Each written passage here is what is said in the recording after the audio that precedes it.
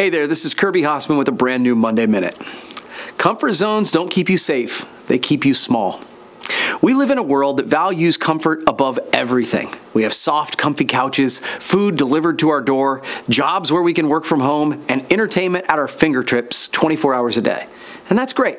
Comfort is wonderful. But there's one thing that comfort does not do. It doesn't stretch you. It doesn't help you grow.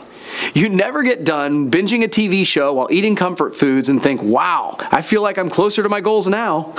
The other thing about comfort zones is you only get the same perspective. When you get out of that comfort zone, you suddenly see opportunities and tools and people that you didn't even know existed. That is why people will say, take the leap and build the parachute on the way down. That is not great advice when skydiving, but when you take on a project, it really can make some sense. My wife and I recently bought a small motel. When we took the keys, we really did not know everything we needed to know to succeed. We still really don't.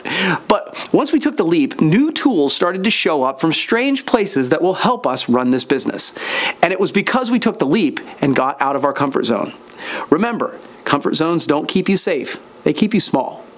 Thanks so much for watching the latest Monday Minute.